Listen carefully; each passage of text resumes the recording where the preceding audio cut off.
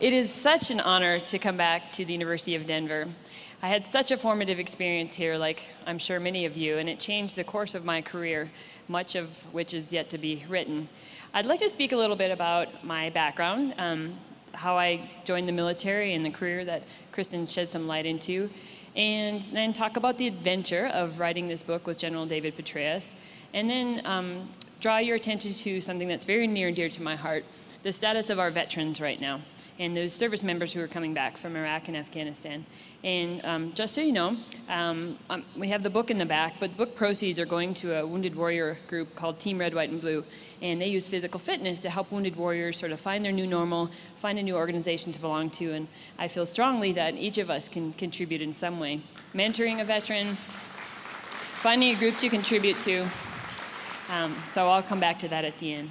I wanted to thank everyone that helped put this together. I think Alicia is not here. She had to help her mother with something. And Sherry, where are you?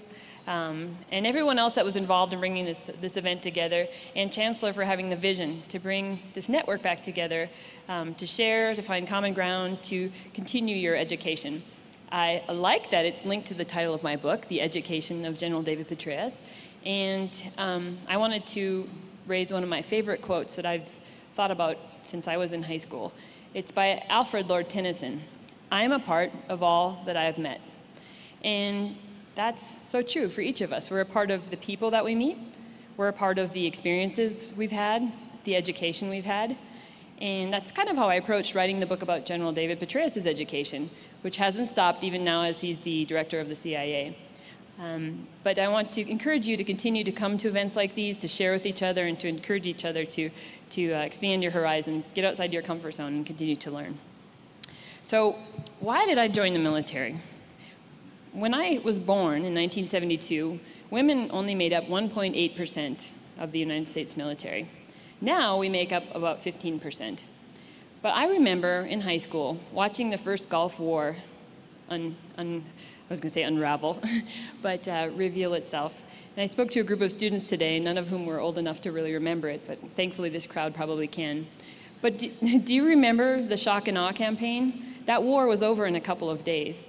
And I was thinking as a young high school student, first that I really wanted to become a diplomat and get into international affairs, but I watched the war and I thought, as a woman, if I can understand that instrument of power, the military that could conduct this war and stop this tyrant, Saddam Hussein, I could be a better diplomat or whatever it was I was going to pursue.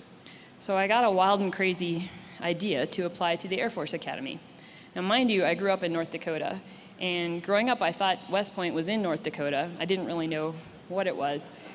Very removed from the military. I had applied to Georgetown and been accepted, and so that was the course I was going to go. But I went through the whole process of applying to a military academy. You have to get psychological testing, there's physical fitness tests, and you have to get a nomination from a senator or a congressman or the vice president or president. And I was kind of going through the motions. The idea of joining the military kind of softened after I got into school and thought more about being an ambassador. But once you go through so much effort to apply for something like that, you really start to question, should I go all the way or just cut my losses? Well, I was sitting in front of my senator, and I had driven back from our high school state basketball championship before the championship game, which we were in, and I sat with him, and he said, Paula, you showed leadership qualities, you were a state student council president and orchestra, concert mistress, and lots of great stuff. And you said you wanted to get into international diplomacy and be a world leader, but you've never said you wanted to fly. I have 3 students sitting outside my door. It's been their life dream, all 18 years of their life, to be a pilot. Why should I give you my nomination to the Air Force Academy instead of them? So being very competitive, you can imagine my heart just sank. But before I could answer, he said, I'd like to instead offer you my appointment to West Point, the United States Military Academy.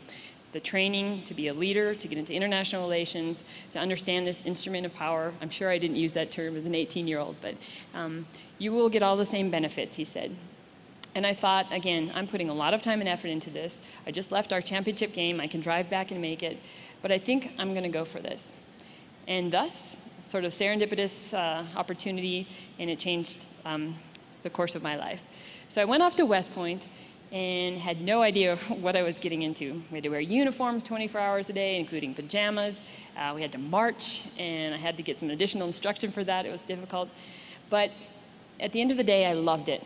Women were only 10% of the military academy in 1991 when I entered. Now women make up 17% of that body. And it was the most challenging experience, as you can imagine.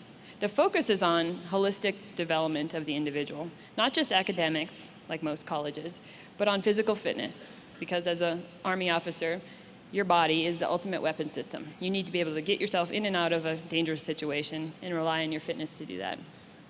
But obviously, there was a great focus on leadership and military bearing and ethics and morality.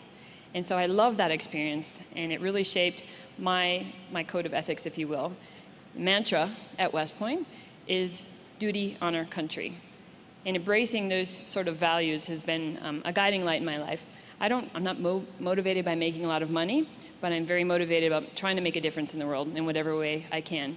And I think that this institution embodies that as well and tries to encourage college students and graduate students, at least that was my experience at the Corbell School, GSIS at the time. In any case, after West Point, I went off to Korea for my first assignment. As you can imagine, coming from rural North Dakota, it was very exotic, and I loved it. But my first interaction with my unit was kind of eye-opening. So remember, I just graduated from the United States Military Academy. I was very proud of myself, as all cadets are and all young graduates are, thinking we're the cream of the crop. And I was sent to meet my unit at the DMZ, Demilitarized Zone, right on the border. And I wanted to impress them, of course. Well, they were camped out for the night. They were deployed along the DMZ listening to North Korean communications and jamming and so forth. And I joined them. The first night, I was camping out with them too in our tent. And after about an hour of sleep, I was miserable, had jet lag. Frostbite was sure to get me while I was there. But after about an hour of sleep, my platoon sergeant reaches over and wiggles me and wakes me up. He said, "Ma'am, look up, what do you see?" And I'm thinking, oh, this is the test for the lieutenant from West Point. I have to prove my keen intellect. And so I looked up and I said, "Platoon sergeant, I see stars." He said, "Ma'am, what does that tell you?" I said, trying to think of a clever response, "Well, astrologically, it tells me there are billions of stars and planets in the universe, and we are but insignificant in all of it." No response. I said, "Theologically, it tells me God is great, and we must have a greater calling in life." No response. So I tried the military approach. "Meteorologically, it tells me we're going to have a great day of training tomorrow." No response. So I said, "Platoon sergeant, what does it tell you?" He said, "Ma'am, someone stole our tent." So I never tried to be an intellect after that or give any kind of profound insight, and I certainly won't tonight, but it was a good wake-up call for young Lieutenant Paula Crayons at the time. Anyhow, Korea was a wonderful tour for me. I learned to be a leader in that small environment of a platoon of about 30 men and one woman. After that, I went to Europe and was assigned to the headquarters of the U.S. Army in Europe. I was a senior analyst for the Middle East and Africa.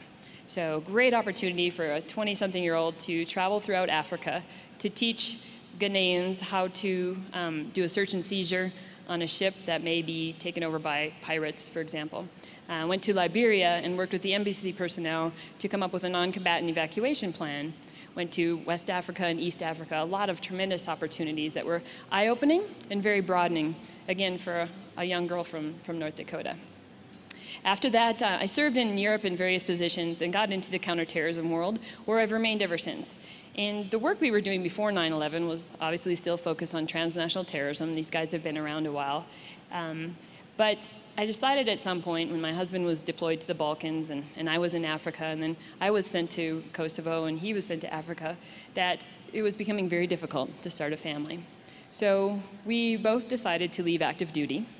My husband was a flight surgeon, a clinic commander, and we had decided before we got married that every other move would be the other person's choice, since we both were very career-oriented. And he chose Colorado. He chose Denver to come back to the University of Colorado Health Sciences Center here to pursue radiology residency. And I thought, my career is international relations and counterterrorism. What am I going to do in Denver besides ski, which was a wonderful consolation prize, as you can imagine. But I didn't have to think about it long. We were only here a month when 9/11 happened, and I was recalled involuntarily back to active duty. I was sent off to join the Special Operations Command and worked on putting together terrorist targeting packages for our special forces who were doing infiltrations into North Africa, the Caucasus, Afghanistan, and other parts of the world. So I was using all source intelligence. It felt like a very important mission, and I did feel like I was contributing to the greater good. After that tour, I came back to Colorado, and guess what? Uncle Sam called again, and I got mobilized 2 more times. But thankfully, it was to the FBI Joint Terrorism Task Force here in Denver. And it was while I was serving with the task force here that I thought I needed to expand my horizons, and that the University of Denver, Graduate School of International Studies, the Korbel School, would be a wonderful place to do that. So I applied for the 1-year program here, and let me say that it was a wake-up call. Had an amazing experience, traveled and lived in several different continents, very worldly, but I had no writing skills, poor communication skills, very few analytic skills. And I realized that this was a very important stepping stone for me to expand and become the professional that I aspired to be. My long-term goal had always been to become National Security Advisor. So if you can't write, you can't analyze problems, and you can't speak very well, that's very difficult to get where you want to go. In any case, the 1-year program turned into a 2-year program because I loved it so much, and I eventually ended up going full-time once I finished my tour at the FBI. And my experience here was enriched by professors like Karen Festi, who teaches in the conflict resolution program. And Karen taught me something very important. That instrument of power, the military, well, we can't shoot our way, or kill our way, or bomb our way out of every conflict. Sometimes diplomacy is critical. And I learned some great skills in her class. I can negotiate with my 5- and 6-year-old insurgents at home now. Very helpful. I actually became an ombudsperson for Harvard University when I went, and that was because of the skills I gained in Karen's class and some of the practical work we did in the community here, negotiating with the neighbors who had a barking dog conflict, for example. So I'm very grateful for those skills. Also, Nancy Petrie, who's here with us this evening, sponsored a scholarship for me to travel to the Middle East. And I went back to Jordan to study Arabic. And I was not only studying Arabic, but I was writing my thesis for the graduate school. My thesis was looking at when you can negotiate with terrorists. And I think I framed it as extremists. And I was looking at Jewish extremists on settlements and Muslim extremists in refugee camps and Hamas and some other organizations. And actually had the opportunity to interview Hamas members and travel all over the Middle East. I'd been there before on an exchange program as a cadet from West Point, but that was during a very peaceful time. On this trip, I was a couple months pregnant. And it was kind of fun. I ate a lot of hummus. You probably all had hummus. I ate a lot of baba ganoush. And my Middle East friends started to call my unborn child baby ganoush, which was cute. A good thing I didn't eat a lot of falafel. That would be a kind of interesting nickname. In any case, I'm so grateful, Nancy, for that experience. And I was able to apply for something called the National Security Education Program Boren Fellowship, which also helped to facilitate my study of Arabic in the region. And all of that and those experiences and my professors who mentored me and former Dean Tom Fair really encouraged me that the skills that you gain in graduate school were truly essential for what I wanted to do next. So after we left Denver, we went off to Boston and I studied at the Kennedy School at Harvard. And that's where I met General David Petraeus. I'd never crossed paths with him while in uniform, even though he's a West Pointer. We had alumni events like this, just hadn't had the opportunity to interact with him.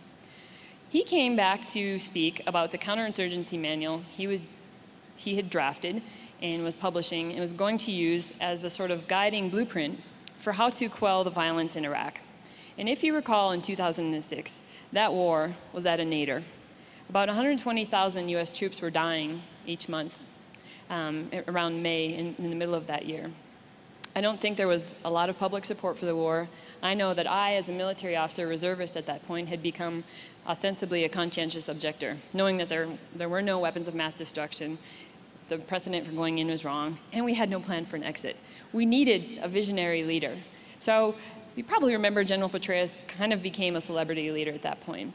And I was fascinated with this individual who could get the big idea right. He could communicate it to the public to garner support. He could communicate it to the troops to show us how we're going to achieve our objectives there. He could oversee the execution of the implementation, which was very critical. And he could create a lessons learned feedback mechanism for our institution, the Army, Department of Defense, to learn from our mistakes and not make them again, because we continually did that in Iraq for many years. We were focused only on killing the enemy and not protecting the population. But also to learn best practices and then to share those across the force so that we are doing no harm, if that's possible in war. In any case, I started to work with him not as a military officer, but while I was at Harvard, I also ran the Jepson Center for Counterterrorism Studies at the Fletcher School at Tufts University. And I commissioned students to do research projects that would support his work in Iraq. When he came back from Iraq and the war the violence had subsided for all intents and purposes, and I realized that there was an opportunity to write about this transformational leader. So I proposed writing a dissertation using him as a case study. And I wanted to look again at his education. What were the schooling, the educational experiences he had at West Point and at Princeton, where he pursued a PhD, and throughout the military through Command and General Staff College and the other schools that we have to go to? What were the experiences he had in Haiti, doing peacekeeping and nation building there, in Bosnia, conducting a hunt for war criminals, and in other deployments that he had that informed his decision making when he went to Iraq? And more importantly, I thought, back to the network and the importance of the strength of strong and weak ties, who were the people that influenced him most? His mentors, his peers, but also his subordinates, from whom I think he got the best big ideas. So I started to write this dissertation and had unprecedented access, in part because I was a West Pointer, he was a West Pointer, but also because we were both runners. And in the introduction in the book, I kind of talk about how I sealed the deal with him. Our first interview in person was on a run. And I had proposed this because I knew it was a rite of passage for many of his former aides. To kind of get in the inner circle, you had to be a runner. Well, I had run in high school, I'd run in college, I'd been a sponsored triathlete when we lived here in Colorado, so I loved physical fitness, but I didn't think he knew anything about me in that regard. So we went for a run. We started at the Pentagon, and I had my recorder. I thought if I asked him questions that he had to give lengthy answers to, he would be more winded than I was. But he was smarter than I was. He'd say yes or no, or he'd just ask a question in return or say, that's classified, next. Anyhow, at some point, at about mile 3 or 4, he started to pick up the pace. And I knew this was coming. I called it the boiling frog approach, because you don't know that the water's getting hotter and hotter. In any case, I realized what was going on, and I decided to shut off the recorder and race him. And I was told never to beat him. Keep up with him, and it's the rite of passage, but don't beat him, because he's a guy, you're a girl, and he's a celebrity, and you're a soccer mom. In any case, he started elbowing me, and it was over. So, long story short, I did beat him. We got down to a 6-minute mile pace, and I later found out that he was going through radiation treatment for prostate cancer. So it didn't really count. But it was a rite of passage and a great sort of rapport builder with him. So after a couple of years, about 1.5 years of just interviewing him on a few runs, but mostly via email, he was selected to go to Afghanistan. And I proposed turning my dissertation, which was about 1/3 of the way finished, into a book. And I thought it would be this intellectual history. I wanted to chronicle the war through the strategic commander's eyes to show how someone at that level manages a coalition of 48 countries. How they give energy to the public and to their troopers, how you turn a failing situation around if that's possible. And so he was gracious enough to allow me to travel with him on battlefield circulations, to meetings with Afghans, to private meetings with his staff, and out to the Hindu Kush and to the border of Pakistan to meet with young troopers. And I really tried to document in the book what his principles of strategic leadership were all about. I mentioned some of those earlier. 1, get the big idea right. 2, communicate it. If the trooper in the field doesn't know that the objective is to take the hill, then he's going to sit in his tent and play Angry Birds or sit on email or something else. But if you don't communicate that the focus is to protect the population, then our conventional mindset in the military is just to kill, kill, kill. And so communication was a great mechanism, a great tool and skill that he had. And I try to, again, show that in the book.